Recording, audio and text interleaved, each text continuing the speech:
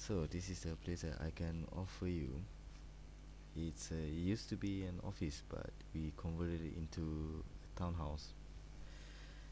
Downstairs is only garage and yeah, just garages. We rent out to others, to our neighbors as well.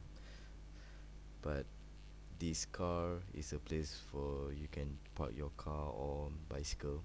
And if you're a smoker, then you can smoke outside here. There's an ashtray because inside the house is non-smoking area. Okay, so basically this is the main door.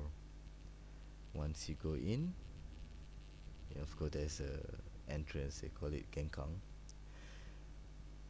and this is where you put all your shoe. And then yeah, the small wooden door is a storeroom. And then once you go in, you can nampak straight tangga. So this tangga is actually will lead you to the main corridor, and this is the main corridor. Yeah, on the left is a hallway to the changing room. I will explain to you later. And on the right is the toilet. There's only one toilet in this house, so this is the toilet. You can just use it freely, no problem. And this is the main door. Once you go in, you see the living room. This is the main living room. So as you can see, it's quite spacious. And yeah, my son liked to play train, so I made that for him. And this is kotatsu. This is where we dine, and there's a TV corner there, and a kids playing corner.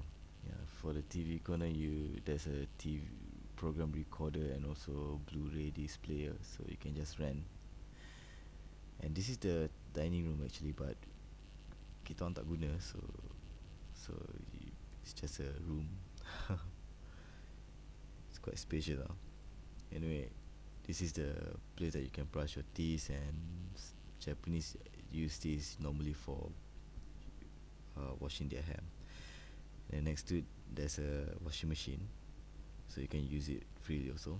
And this is the bathroom. You have shower, you have bath, and next to this room is the kitchen. So this is the kitchen. It's quite basic. You have fridge, you have microwave, and then there's a gas, and then we also provide because we stay here sometimes, so there's a place and everything.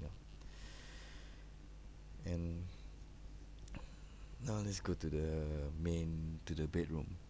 Yeah. So our bedroom is actually a tatami room. People use this to have tea, but we use this to sleep.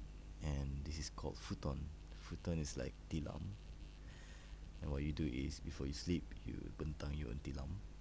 And this one is the changing room. Yeah, that's the hallway lead to the stair. So this changing room is quite yeah, it's quite big, but there's no mirror though. So this is it. This is the place, and I hope you like it. So ever if you decide to come, you just let me know.